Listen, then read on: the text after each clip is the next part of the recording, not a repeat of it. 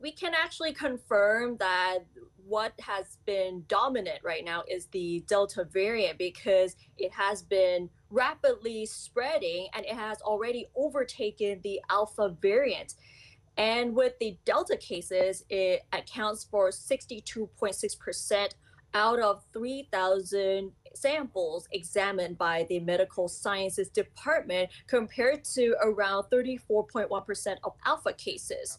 The department's Director General, Dr. Supakit Sirilak, said that the Delta variant has been found in 71 provinces across Thailand out of 77. He expressed concern that the surge of infections by the Delta variant, which is easily transmissible, also heightens the risk of virus mutations, citing last week's discovery of 7 cases who were simultaneously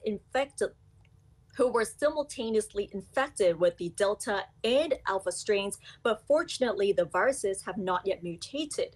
However, Dr. Supakit said that mutations of viruses are occurring all the time, and most of them are not a matter of concern unless the mutations cause the virus to be more easily transmissible or more resistant to vaccines.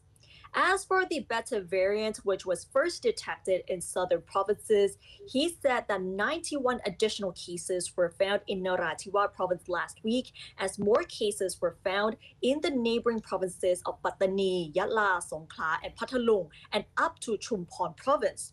One case was found in the northeastern province of Bungkan in a worker returning from Taiwan with 3 family members put on high risk watch.